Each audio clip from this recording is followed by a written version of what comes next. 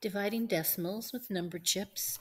This is a Thanksgiving version, and it starts telling students how to move the decimal point when they're dividing. And then it gives them a couple of examples. So for example, on this one, we need to move the decimal point on the divisor so it goes all the way to the right. So one place to the right in the divisor, one place to the right in the dividend. And it gives another example here when you're moving two places to the right in both the divisor and the dividend.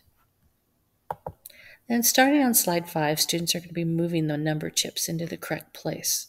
So to move them, they just click on the edge and hold, and they can move it where they like. So the first thing that's going to ask them is how many places will you move the decimal point to the right?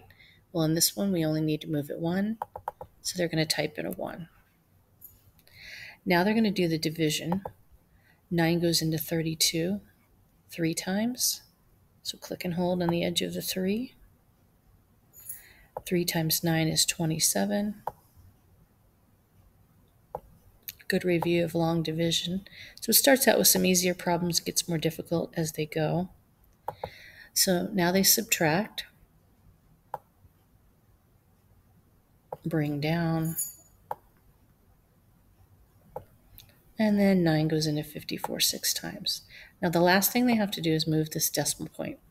So if they move the decimal point one place to the right, and then it goes straight up, it's going to be between this 3 and the 6. Hey, they're going to do the same thing on the next few slides. Gets a little bit longer as they go.